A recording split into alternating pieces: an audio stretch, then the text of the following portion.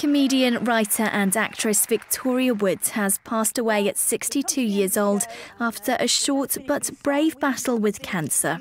Multi-talented, she had a varied career that spanned 5 decades, but she's perhaps best known for her long-running collaboration with Julie Walters.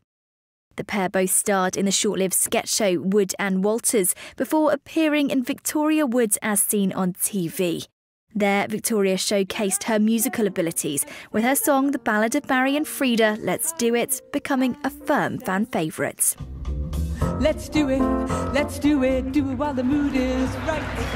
I'm feeling appealing, I've really got an appetite. Another famous sketch from that show is Acorn Antiques, a spoof of a soap.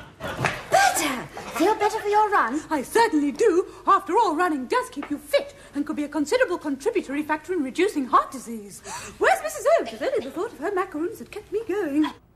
In 2005, Wood turned that into a musical, with Julie Walters and her other long-running collaborator Celia Imrie both starring. Do you remember where I'm from? Elmston. No, I'm from Elmston.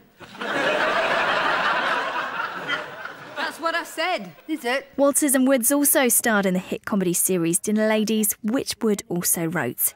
But she was more than just a funny lady. She also turned her hand to drama, writing and starring in the BAFTA-winning Housewife 49 in 2006. Well, it isn't any different, though it feels like a compliment, having done so much comedy.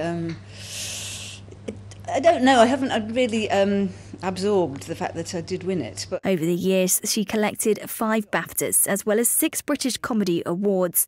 In 2015, she appeared in the Great Sport Relief Bake Off. Got Victoria Wood, legend. She's actually doing really well. Very happy to be in the tent for Comic Relief with Mary and Paul. She had 2 children with her former husband Geoffrey Dunham, Grace, who was born in '88, and Henry, born in 1992. She was fiercely protective of her private life, initially refusing to reveal the name of her son after his birth. She was appointed Order of the British Empire in 1997 and made a Commander of the Order of the British Empire in 2008. Her loss is being felt up and down the country, with many famous faces sharing their thoughts on her. David Cameron's tweeted Victoria Wood was a national treasure loved by millions. James Corden said she was brilliantly talented and it's a sad day. Sarah Millican called her a true comedy icon.